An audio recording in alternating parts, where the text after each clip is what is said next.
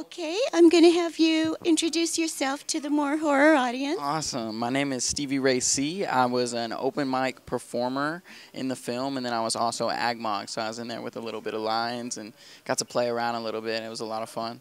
That's great. How did you get involved with the project? I actually am really close to Delaney, and so I just talked to Jared and got me plugged in and asked me where I wanted to be, and we kind of maneuvered it that way. So it's my first film, my first premiere, and the whole thing. It's great. I'm having a lot of fun. Okay, you're playing at the House of Blues with Delaney, right? Yes, ma'am. We do an acoustic set, so I get on the guitar and do some rapping and some backup vocals and stuff like that, and we just have a lot of fun. And then she has her pop show with loud banging music and all that stuff, so then I come in and perform a few songs with her on that. It's a lot of fun. I love House of Blues. It's great there.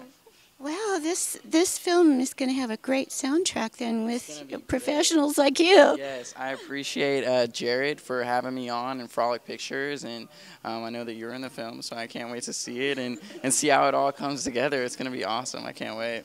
Yeah, and I'm sure that you'll be in other films too, you know, because how did you like acting since it's your first film? Oh, I loved it. It was different. I get to kind of be someone else, and you know, it's kind of like that in music, where you just go to another place and you discover something different. So I kind of got to be involved in that. So I actually talked to Jared, and I was like, you know, you got to plug me into some new films. I want to keep it going. You know what I mean? So yeah, hopefully, Carney Girls. That's the one that's coming up. Hopefully. Okay. Okay. Keep our fingers crossed, right? Right. Thank you so okay, much for thank you. interviewing me. It's great. Have a good day.